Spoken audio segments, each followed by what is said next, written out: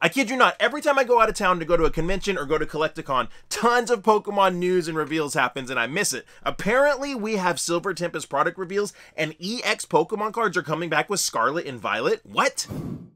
What's going on, everybody? Welcome back. You're watching the channel Dr. Applesauce 2. My name's Will. It's another beautiful day here in Texas. I hope you guys know that I love you, God loves you, and that there is an awesome plan for your life. Recently, today on Poke Beach, and thanks to my friend Ollie over at Seismic Shock TV, we have some Silver Tempest product reveals, and this Silver Tempest is looking good. Let's start off with the Silver Tempest product reveals. Now, first thing that we can see is we can see the single pack blisters, or basically the booster pack artwork. So if we look at the booster pack artwork, they look really, really nice. So we have Alolan Vulpix V-Star, we have Lugia V-Star, Regidrago V-Star, and Regieleki V-Max. And all four of these blister pack and booster pack artworks look really, really, really nice. The only thing that I'm not liking, and we're gonna see this as we move forward and look at the Elite Trainer box and some of the other products, is I would have been I would have thought it obvious, and I would have put money on the fact that I would have assumed Lugia would have been like the main Pokemon of this set, that like Lugia would have been the mascot or whatever the case may be. But if we go down further and if we look at the Elite Trainer box artwork, clearly Alolan Vulpix is meant to be the main Pokemon or the mascot of this set, which I guess makes sense because they haven't done an Alolan Vulpix that is the main mascot character Pokemon of the set. But I think it would have been really cool to have Lugia. That's what I was assuming. I was assuming that Lugia was going to be a huge part of the set, and maybe with the cards, Lugia may very well be a huge part of the set. Let me know down in the comments below if you would rather it be Lugia or you would rather it be Alolan Vulpix. Now, it very well could be that Alolan Vulpix is just kind of the mascot for the artwork, and Lugia could have some really bomb cards. That's very, very possible. But I did think that this was interesting. So if you look at the Elite Trainer box, obviously you see Alolan Vulpix. This isn't the Pokemon Center Elite Trainer box. This is the regular one. It just looks like a normal ETB with your sleeves and your packs and all that good stuff. Additionally, we also have the artwork for the 3-pack blisters. And one of them is going to come with a Manaphy card. The other one's going to come with a Togetic card. Now, the good thing about these is these are actually Black Star promos.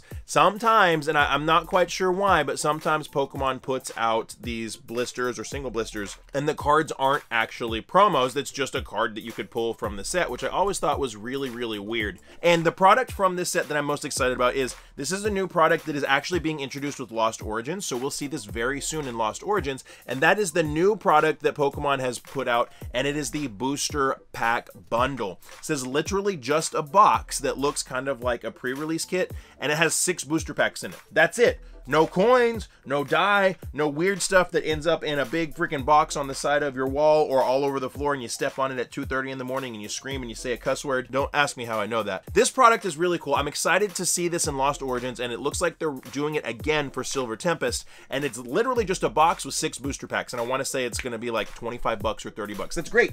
A lot of us just want the Pokemon cards. Give us an option just to get 6 packs or just to get 5 packs. I absolutely love this product. I think it's going to be very, very cool. And next up is the news that I think probably made a lot of people think, holy cow, how is this even happening? Pokemon revealed at Worlds, just kind of at the end of Worlds over in London this past weekend, that Scarlet and Violet is bringing back EX Pokemon. It's been several years since we had EX Pokemon, and I know a lot of people absolutely loved this mechanic and loved these Pokemon. So there were several reveals, but the most notable of the two are going to be Corydon EX and Miraidon EX. And this is interesting because these are supposed to work like the original EX mechanic, where basically they evolve from their previously evolved form, whatever the case may be. So like a Pikachu will evolve into a Raichu EX and so on and so forth.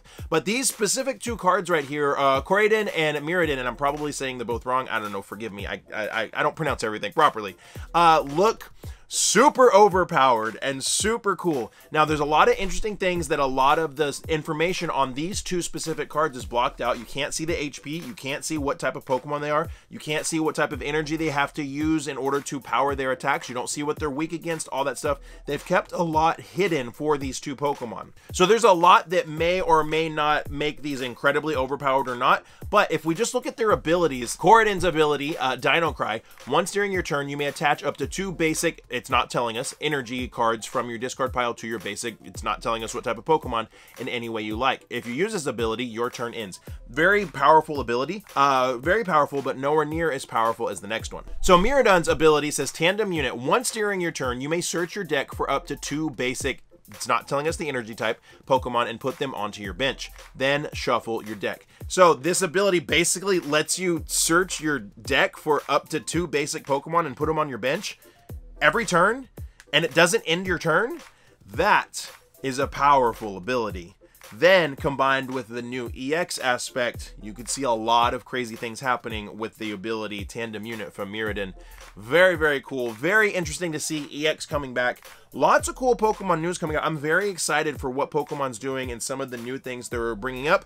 You may not be excited about EX. They're bringing back an old mechanic. That's different, right? It's not V-Star. It's something that's been used before but was very, very popular. So I want to know what your opinions are. Let me know down in the comments below what you think about these news reveals. And if you like Pokemon, check that video out. Why would you be here if you don't like Pokemon? You'll enjoy that video, I promise you. And like I always say, my friends, find somebody to love and serve today. Be the change you want to see in the world. We'll see you next time.